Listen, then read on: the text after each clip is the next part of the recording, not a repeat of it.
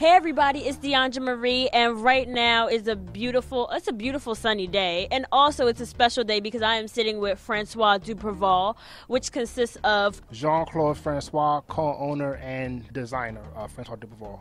David Odom, co-owner. LQ, director of marketing. I'm Compton. I do everything, man. Merchandising. I help out with marketing, purchasing, sourcing, networking, whatever. I'm the cleanup guy. You guys officially started the company in December 2012, but what gave you guys the idea to start? I had the idea to start the brand ever since I was in middle school, so I was less fortunate to have like the high-end brands, whatever, at that age. So, I'm like, if I can't, wear Tommy Hilfiger and Polo, I'm gonna have my own stuff, whatever. So, so from that age, I began to make my designs, sketch, and I had my name together, ever since then. And then 8th grade and through high school, it helped, from me doing more and more designs as a teenager, whatever.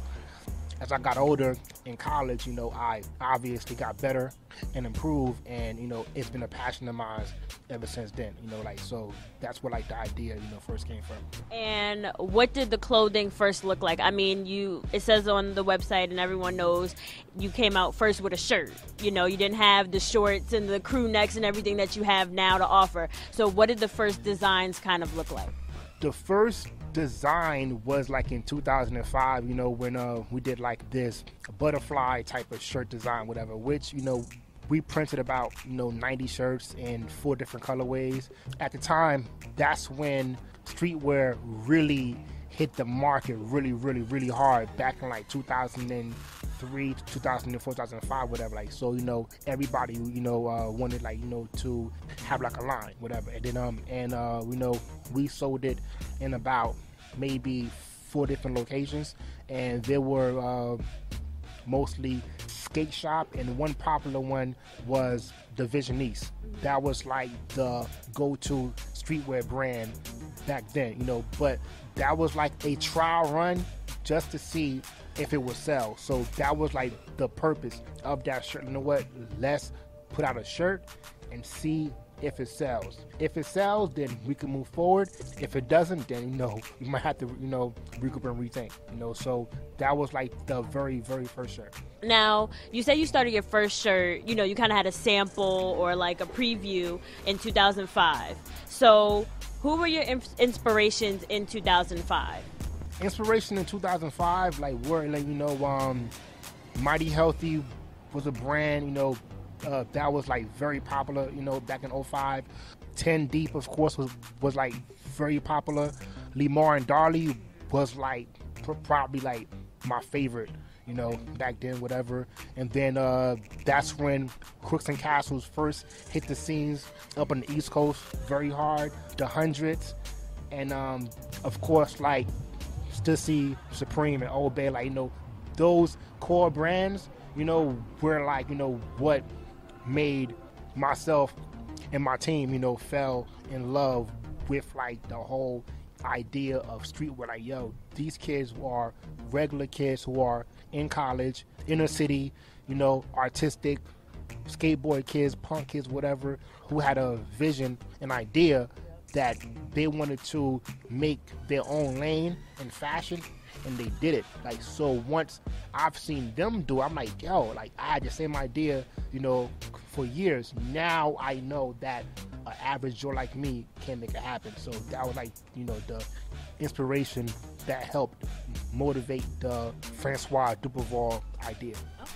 You named a lot of the brands. You said Stussy, the Hundreds, Mighty Healthy. Now that you're you can be on the same playing field with them, who are your inspirations now? Honestly, inspiration now is it's us.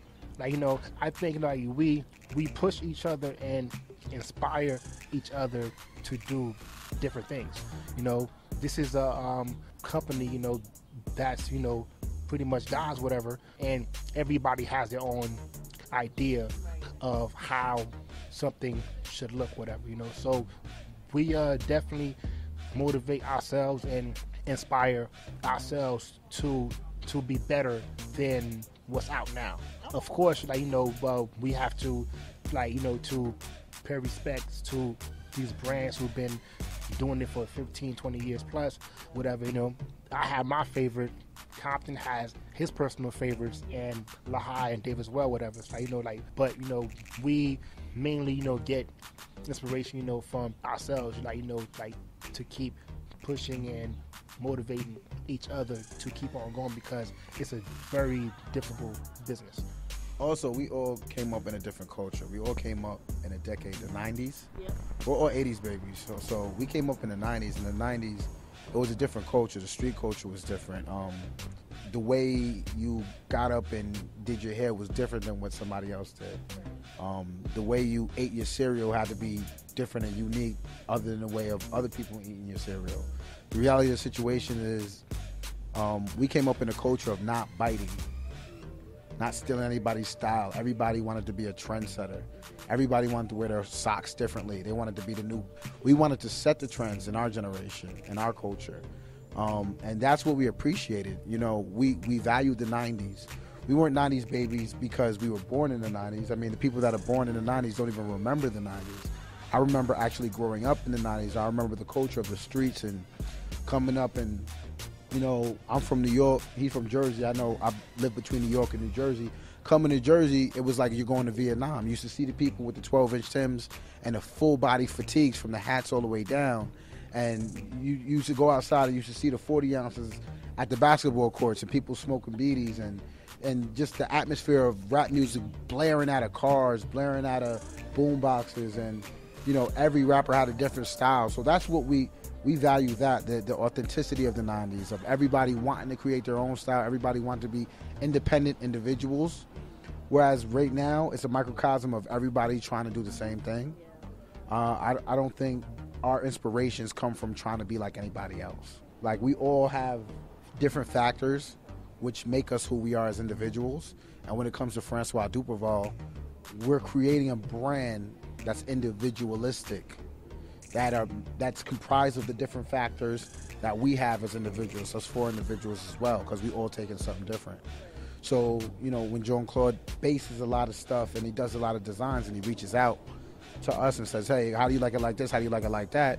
LQ might have something different than I have. Then I have something different than Dave, and he marks it up. So we'll all give him something, and what he'll try to do, and the genius that is Jean-Claude, is what he'll do is he'll incorporate our vision into a microcosm of things that exactly shows exactly what we're trying to portray. You see what I'm saying? And he's a creator, and he's able to create that. That's what we can't do. That's what he can do. Like the 90s tee, for instance. Jean-Claude and I, all we do is argue about 1990s and the music in the 1990s. What was the best album? What was this? What was that?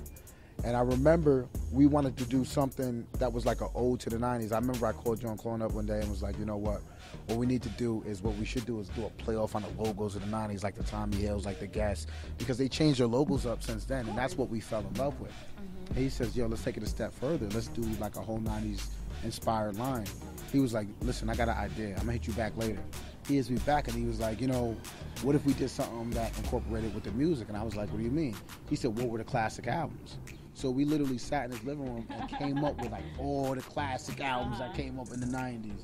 And he was like, I have a great idea. And I remember I was sitting with him and he goes, I have a great idea, right? Boom, there goes the 90s tee. And in the 90s tee, what's so genius about that is we literally incorporated the top 90 albums that happened in the 1990s. So if you notice the tee, it goes from 1990 to 1999, and it's comprised of 90 classic albums, arguably the best albums in the 1990s. So everybody that is a hip-hop head that looks at that piece can figure out an album and how that made them feel at that point in time. And they're all different. Yeah, you can see Lauryn Hill, you'll see Fat Joe, you'll see Nas, you'll see Nori, you'll see DMX. Because you got to understand, 1998 was like, that was my classic year. That was my favorite year. His year might not be 98. It might be 99, and that whole tee came out with an argument between Jean-Claude and I of who had the best rappers, who was the best group, who was this. And then you know what? He took that and it was like, it's the inspiration. That's what inspires us, the street culture. Rap music, the street culture, how we lived and how we viewed coming up, because we were young people, and how we viewed the older generation during that time. So when you talk about the inspirations, there's a lot of inspirations, but originalities are true inspiration and how we viewed the world during, you know, the time that the street culture was flourishing. I remember that you said, and kind of going off of what Jean and Compton said, John, you said that you wanted your clothing, or your clothing is worn essentially by anyone. You know, you have skaters, fashion enthusiasts, you know, people who love the streetwear, you know, punk rockers. So what is the message? I mean, I know you have the top R&B and the top rap albums on the 90s tee, but what is the message you want to send to people wearing the shirt, whether, you know, all walks of life, and also people who are seeing your clothing? It's only one message that I could think of, you know, and I just want people to appreciate what we do and see like a design or a shirt or a jacket or a hat, and just genuinely just like yo, that's a dope hat, yo, that's a dope shirt, yo, who makes that shirt, you know, like and then and I just want, you know, whoever buys the shirt or any piece that we make, I want that to be their favorite piece. Like, I want that to be like your favorite hat that you wear 24/7, or your favorite shirt that you just wash all the time and wear all the time, whatever. And I just want people, whatever, to just really love the brand. Like, you know, when a person or people really love your brand, they will follow you from the beginning to end. I want, you know, all our supporters, everybody who has ever purchased an item from us, to understand that we do it to also make a stand and also be unique in a culture that is becoming like a copycat type of, you know, thing, whatever. So, you know, like, you know, I just want people to really enjoy what we produce, period. And I don't know, I noticed when you were saying, you know, you want it to be like their favorite shirt that they want to wear and wash all the time. And it just goes back to what Compton was saying about like the 90s era. I mean, I was born in the 90s, but I'm pretty nostalgic. So it's like, you know, you watch old movies or you look back, it's like sometimes the person will wash the shirt the day, you know, wear it every day and just keep washing it, or throw the same hat on. And I feel like you're right. Now we live in an era where everyone wants to be different, but they look so much the same. I mean, just an example is Jordans. It just, to me, it's a little annoying because it's like you have a pair of Jordans. 2 years later, they come out with the same pair of Jordans, and people are still in line for those same pair of Jordans. You know, this is what people use their money on. There is no originality. There is no unique style anymore like the 90s was. So you guys ensure quality clothing, right? And I noticed when I went on your website, you know, I see jackets or I'll see a hoodie and it's like $70 plus, which is fine and dandy. Now for people who are like, I guess, cheaper people or people who don't know the brand that much, they're like, what's going on? So how do you guys ensure and promote your quality clothing that people are paying for? Sorry to be blunt, but when it's just that dope, people will gravitate towards it no matter what. Right. See, the nail that sticks out gets hammered. When you design something from the heart and you don't go by what everybody else is doing, you're gonna stand out. Right. Fortunately for us, that's, you know, what Jean-Claude is. I noticed things we came out with in the past couple of seasons. If you look at the trend now, most of the brands that are high, quote unquote, high up there are starting to do things similar to it. If we would have went with the trend back then, the designs we made last year, we'll be doing them now. Right. But I feel like we're ahead of the ball game because we're so unique. And that's what makes people pay $70 for a very dope hoodie. The big thing, I remember I used to argue with everyone at this table all the time. Because I'm like, if you make the price that much, nobody's going to get it. Okay. And they used to come at me all the time like, you know what, stick to it, leave it the way it is. And the big thing about everyone that's here is that everyone is a perfectionist, right, in their own way. It was dope to see that people respected that and that people respected the brand enough to not ask for discounts, not ask for things to go down, but to be loyal and to pay for something that they really want. Because if you really want something, you will pay for it. So not to diminish the value or anything like that. And I think that's what we've been able to do. Okay, so here's how I feel about that, right? When you think about fashion, you think about street culture, right? When there's an upcoming artist, upcoming brand, people don't want to support that brand or that artist. Example, like the Yeezy boots, whatever, just came out. They are not the best looking sneakers in the world, but people are paying $300, $500, $1,000. Like, people are paying crazy amount of money, not because it looks good, because of the name. Even the sneaker culture, Jordans are box price at $160, $170. People are reselling Jordans for $500, not because it's that, like, it looks that much amazing. That's great, whatever. When it comes to our brand, we are in boutiques that carry every high-end streetwear brand. That, boutiques that carry Stussy, 10 Deep, Obey, Crystal Castles, every single one you want to name.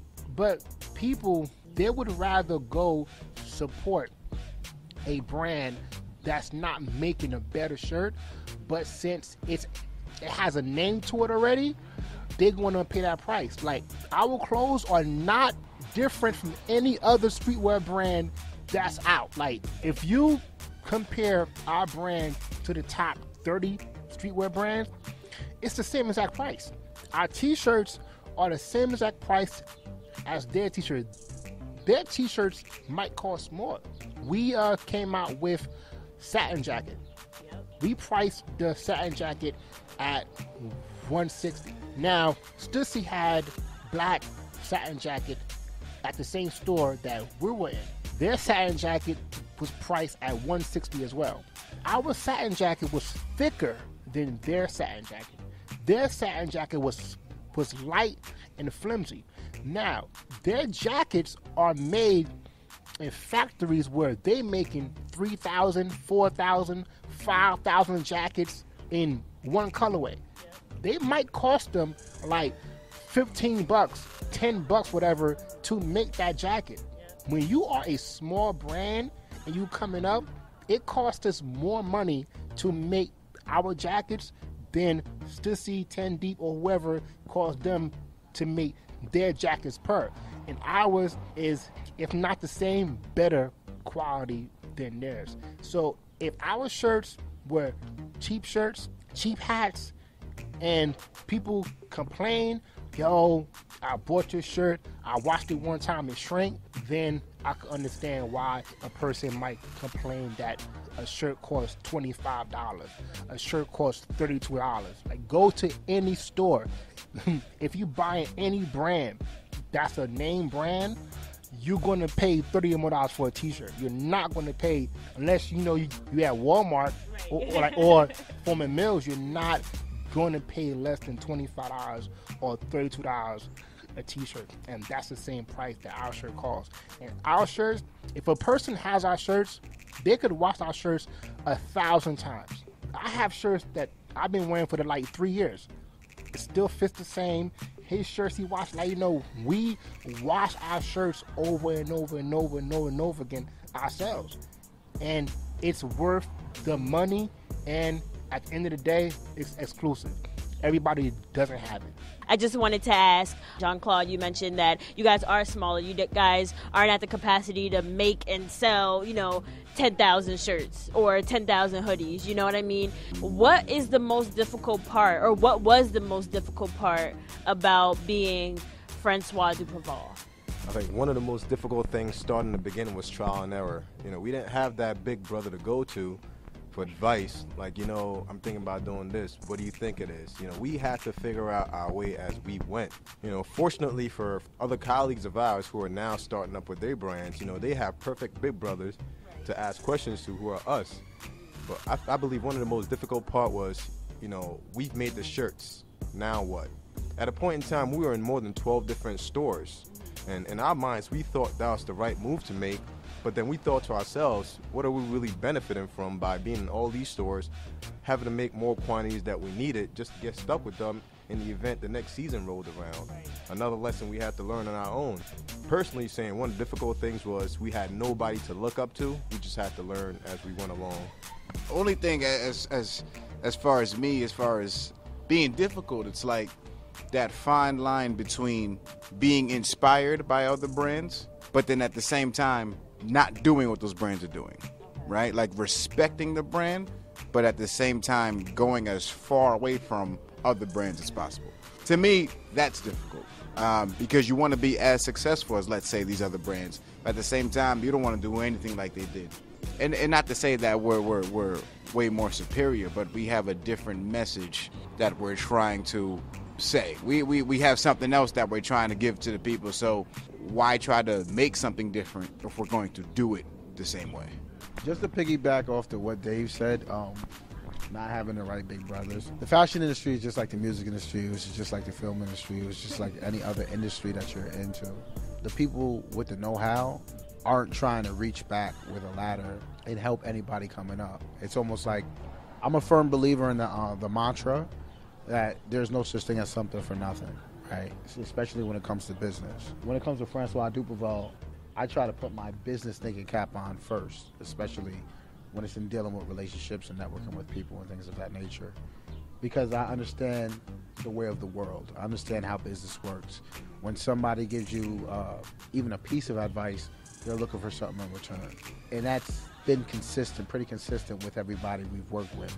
So I would say what's the most difficult thing about being Francois Duperval is navigating those relationships and navigating and networking our way into getting what we needed to get accomplished. Like, for instance, finding a person to manufacture the products that we need at the quantities that we need, finding the right people to deal with, finding out who is just talking and who is really about that business, portraying us in a light that we're about that business and we're not just, a fly-by-night type of company. It took a lot of perseverance and it took a lot of consistency for us to get to even at the point where we're at now, which is absolutely better than where we were 3 years ago, but not where any of us envisioned that we can go as a company to this point. So we still have a lot of growing up to do, and a lot of it has to do with the fact that we still need to foster and make those relationships and find the right people to get us in the right situations, just like any other industry. I think for me and what I do with Francois Duperval, that is probably the single most hardest thing to do. Putting yourself out there, getting out there, finding what relationships work, finding what relationships don't. So that's what that would be my answer for what's the hardest thing. So I remember LQ, you said, you're not saying that you're superior than other street brands, but you're on the same level, at least on the same level. But it's hard when you're not trying to be like them, but you're still on the same level as them. So how do you guys keep Francois Duperval fashion forward? Do you all contribute, or is it just Jean, or how does that work? You have to be aware of what's happening now in fashion, with streetwear brands, with music, fashion, entertainment. Everything has an impact on each other. One important thing, I make designs, which happened to me a few times. I can make a design like that. I'm like, yo, this design is dope. This design is crazy. Then I look through social media, online magazines, fashion blogs, fashion websites, whatever. I'm looking to see if any other brand hasn't done that idea yet. And there are a lot of times where I'm like, yo, I wanted to do a series with the Warriors, like the movie The Warriors. I had the idea in my head. I called my boy. I told Dave, like, yo, this is going to be crazy. It's going to be dope. I'm going to do this and that, whatever. 2 days later, I go on a hype beast, and I forgot what brand it was. They did a whole collection on the Warriors. I'm like, oh man, this is crazy. I had this other idea to do a design with the face cards, like the deck of cards, and I had the crazy. I'm like, yo, I'm gonna do this design, this and that, whatever. And the next day, I think it was me and Compton or me and Dave or somebody, whatever, was in New York. As I'm walking, there's a guy who was walking in front of me.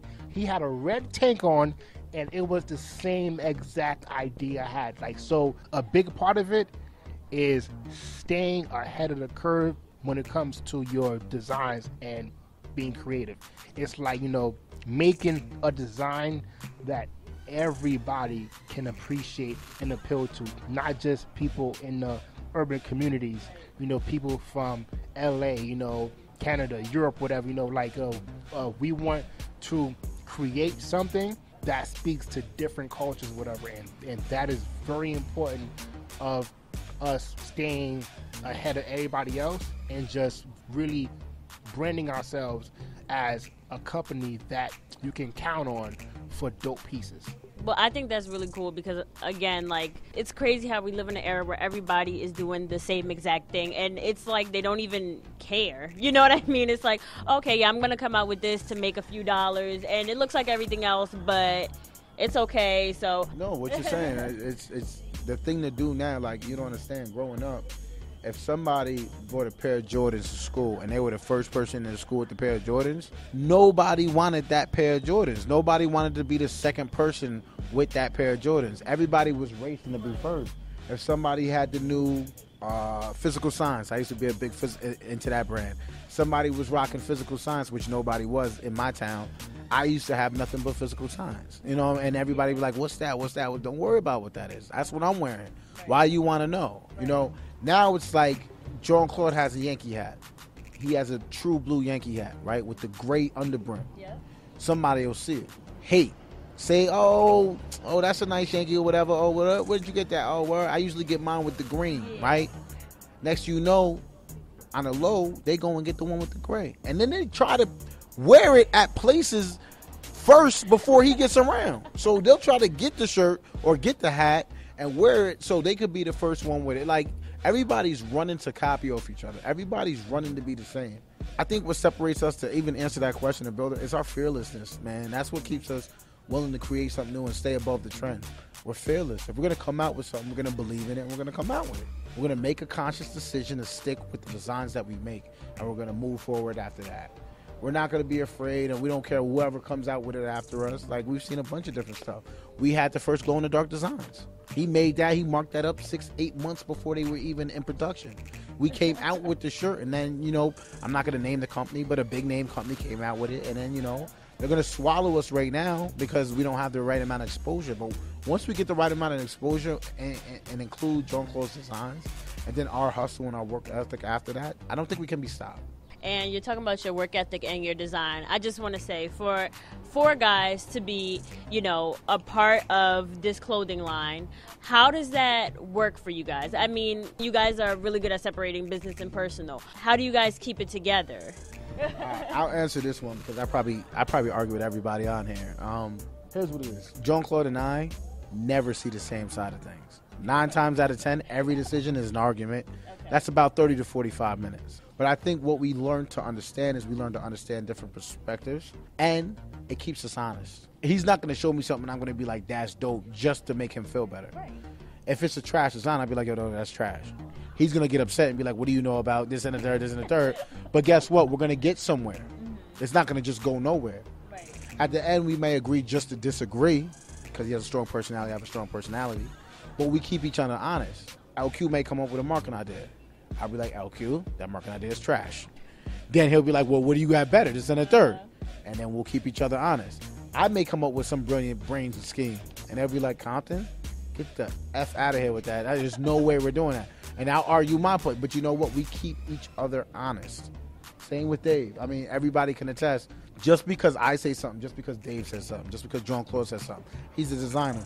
Just because LQ something, that doesn't mean it's going to fly. We still got to pass the checks and balances of the other 3 people.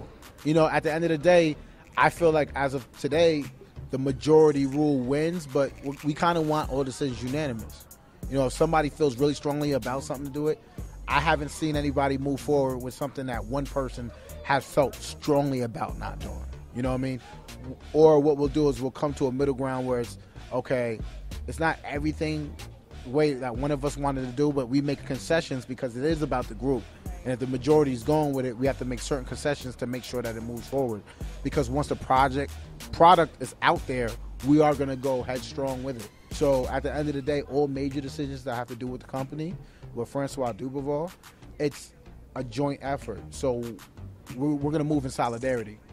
You see what I'm saying? So the behind the scenes stuff happens behind the scenes. Once we make a decision and we make that confirmation, we move forward as a unit.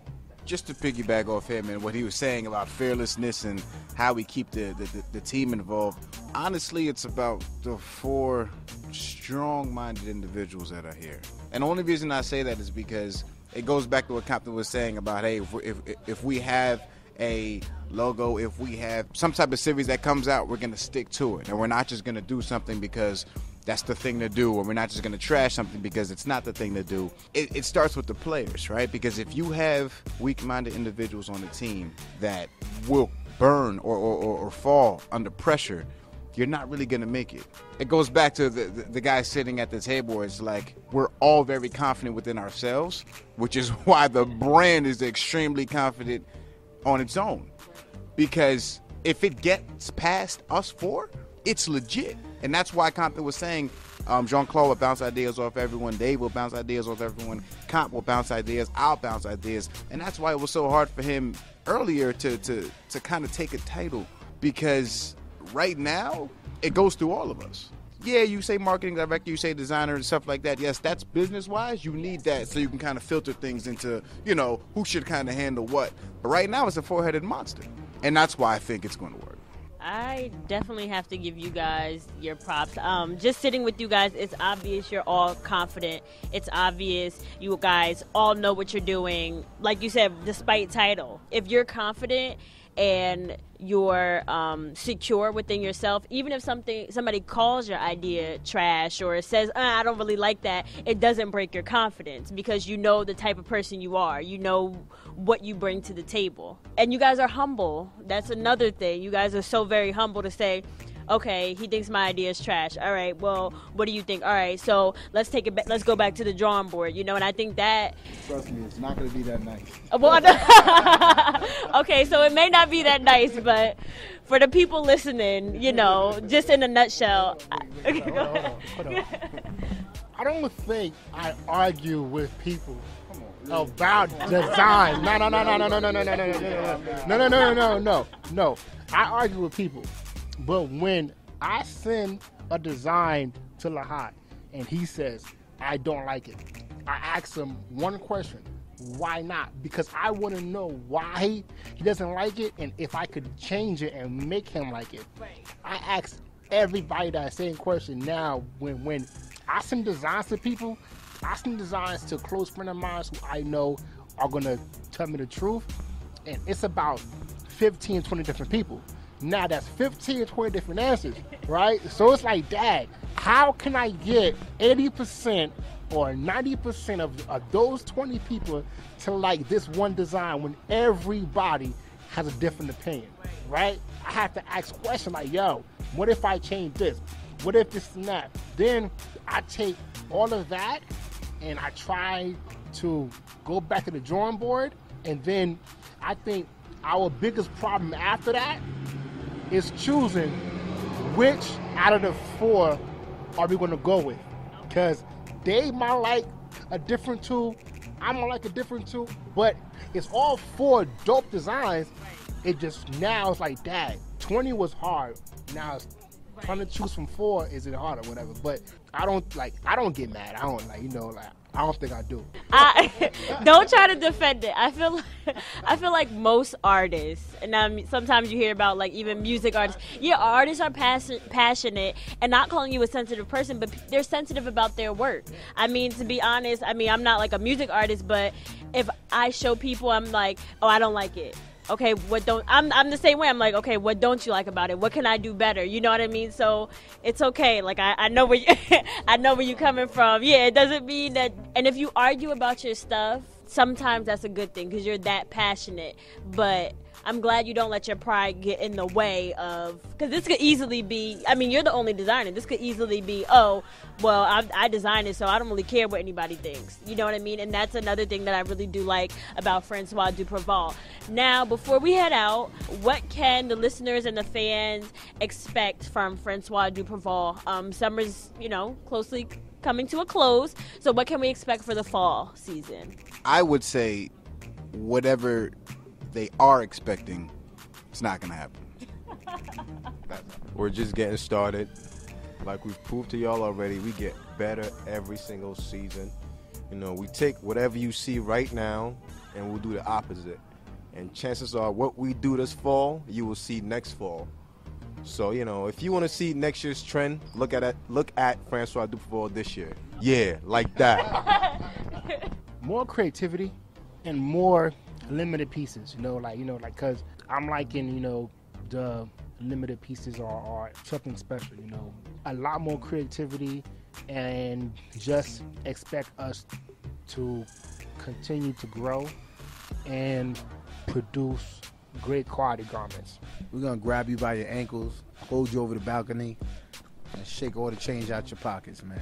Our designs are gonna be so dope, it's gonna be like we're robbing you. Seriously. You need to be very thoroughly invested in your savings account, because when you get these new styles that we're gonna be dropping this fall, we're gonna try to turn it up. Every year, we've gotten successfully better and better.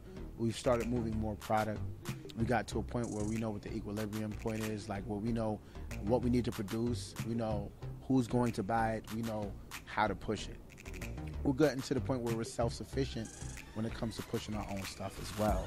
Before, like we said, we were in 12 boutiques up and down the East Coast. We did that in under 2 years. So now, about 8 months, yeah, you're correct, around 8 months. So now, we took ourselves out of those boutiques. We're self-sufficient now. We drove the traffic that was coming into that boutique directly to our personal page. So what we're gonna be doing now is we're gonna be setting the trend. You might see us back in the boutiques, you might not. It depends on what we feel like doing. We're supremely confident in the brand. We're supremely confident in our ability to make it work and to make dope products. So like I told you, what you should see with us right now is a consistent confidence that we have, and we're gonna do major things come 2016. Okay, so thank you guys so much. Again, the team, the Masterminds, more than one, of Francois Duperval. If you're interested in buying any of their clothing, apparel, accessories, because they sell it all, go to francoisduperval.com and make sure you follow them on all social media, Francois Duperval. Spelled a little differently, but the link is down there below in the description. So thank you guys for sitting with me. I hope you guys have a good day.